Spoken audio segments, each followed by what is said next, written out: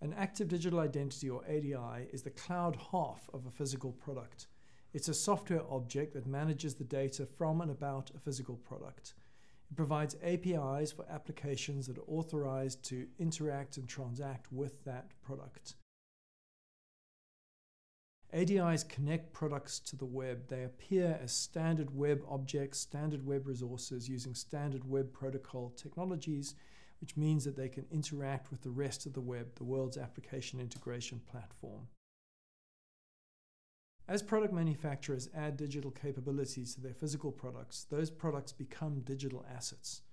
ADIs provide the ability to collect, manage, and organize the data for products throughout their digital lifecycle, as they interact with many different role players, from manufacture through distribution, through use and disposal.